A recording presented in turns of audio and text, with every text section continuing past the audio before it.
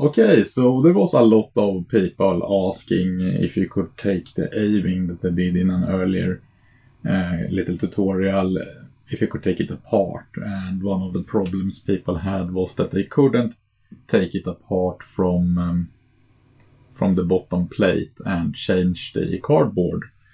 And I agree, that wasn't the best way of doing it. And this probably isn't either.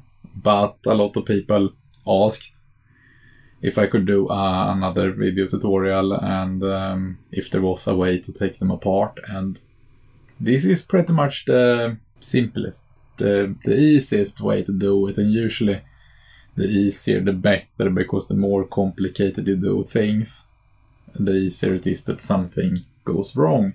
So if you want to see how I did this, it's going to be a pretty long video, so pause now, go grab a drink and a snack or whatever you like, some coffee, so that you can stay awake during the entire video. And let's get started. So the parts that you need are a chip of your choice, a lithium 3-volt battery, super glue, preferably hot glue, however I didn't have that right now, so I went with the Karlsons Universal Glue, threaded wire, any wire that has threads in it, and also full core wire. As you can see here, this is a full core wire, it only has one thread inside. These are 3.2 volt, 20 milliamps, surface mounted LEDs. Copper tape.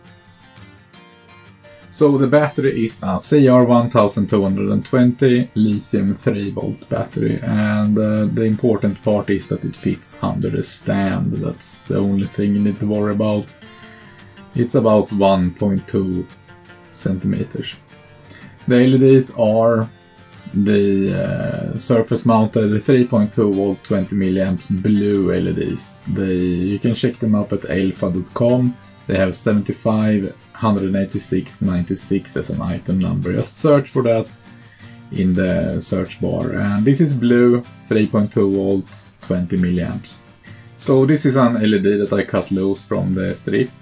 And that's the LED, that's the little thing there. It's about a millimeter in width. As you can see, it does fit on the TIE Fighter. So the first thing that we want to do is make sure that the ship is pointing straight forward. When the ship is centered, glue the parts of the stand together, but not the bottom part, only the rods. Also make sure that they are firmly attached to each other. If you get excess glue, make sure that you remove that so that you don't get a big blob. So this is the bottom part, this is the stand. The arrow points in the forward direction. We're going to drill 4 holes, 2 at each side, so that they line up with the channel in the center part of the stand.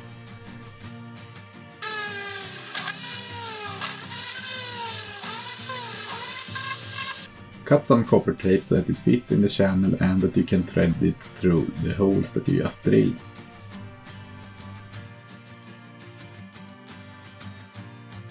Now cut some more copper tape for the other part and do exactly the same thing. Cut off any excess.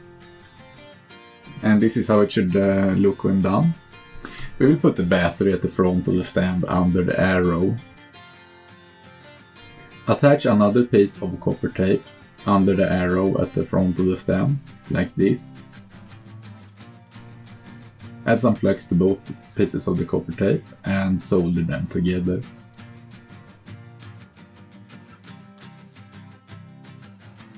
Try not to touch the stand with the soldering iron because it will melt the plastic. So this is how the battery will sit on the plate, bottom plate. Take a long strip of copper tape. Attach the other copper tape part to the bottom of the plate. This will be the positive connection.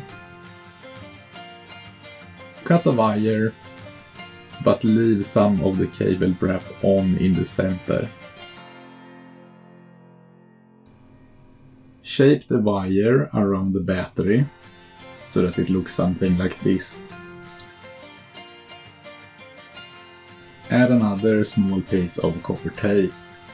There is already solder on the copper tape because I misjudged the distance.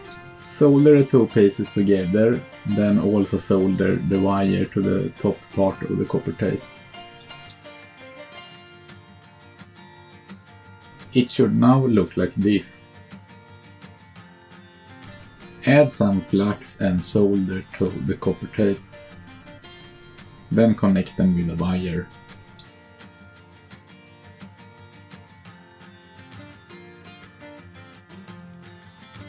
Slide the battery into the battery connection that we made. Then shape the wire around the battery.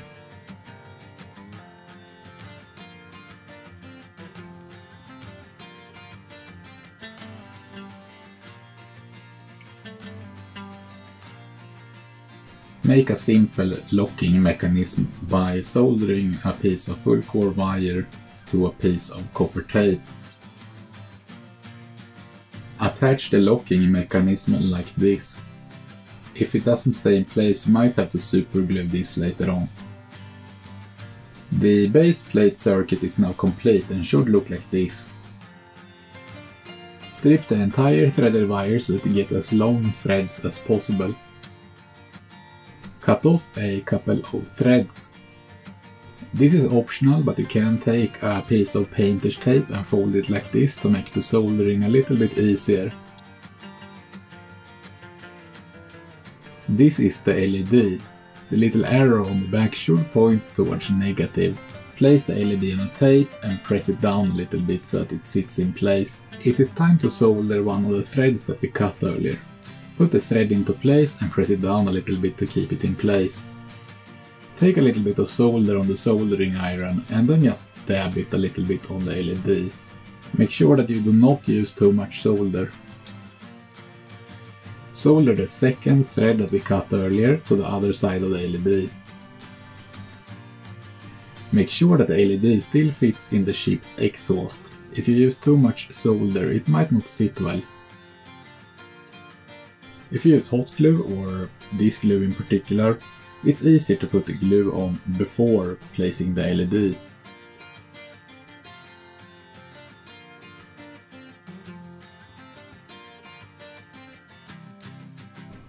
And here you can see that it still works. Try to hide the wires as well as possible. I ran them out to the dark areas of the ship and then down the bottom. Make sure that one wire is on the front of the stand and one wire on the back. The one on the back should be the positive. It should look something like this. I used a piece of tape to keep them in place. Put a little bit of super glue where the wires meet the top of the stand. It is now time to make the connectors. Take a pretty long piece of full core wire and strip it partially. Take the full core wire that we just stripped and place it so that the tip touches the back of the stand. Then hit the metal up with the soldering iron. It should start to melt through the stand.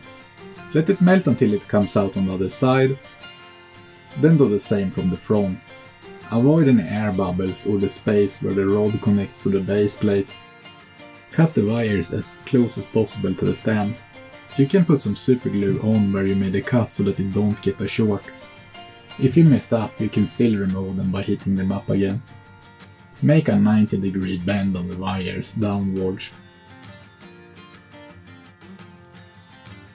Then twist them into a shape like this. We now need to solder the wires to the connector.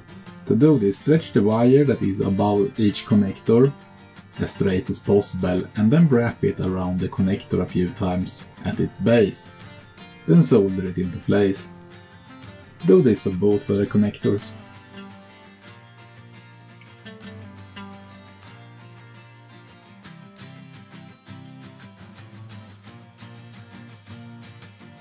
Cut any excess wire off.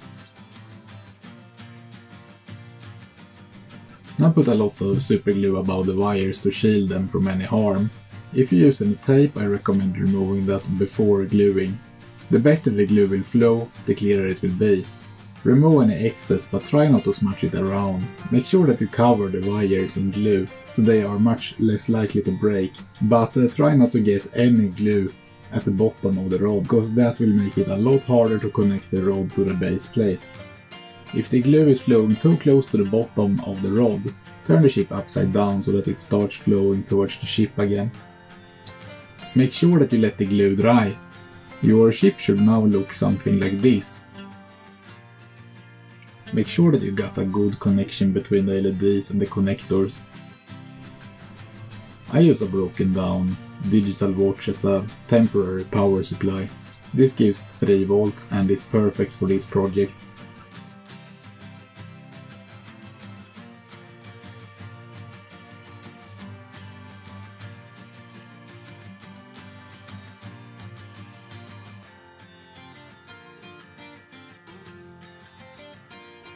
If your connectors were very long, cut them down so they are a little bit shorter, something like this.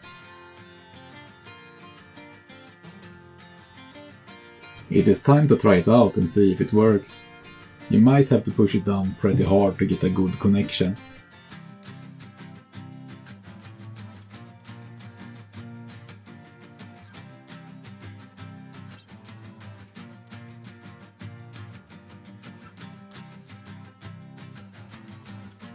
Now put the cardboard piece back, and you are done.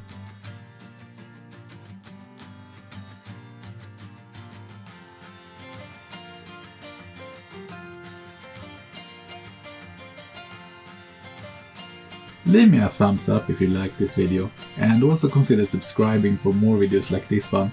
Thank you for watching, and see you next time.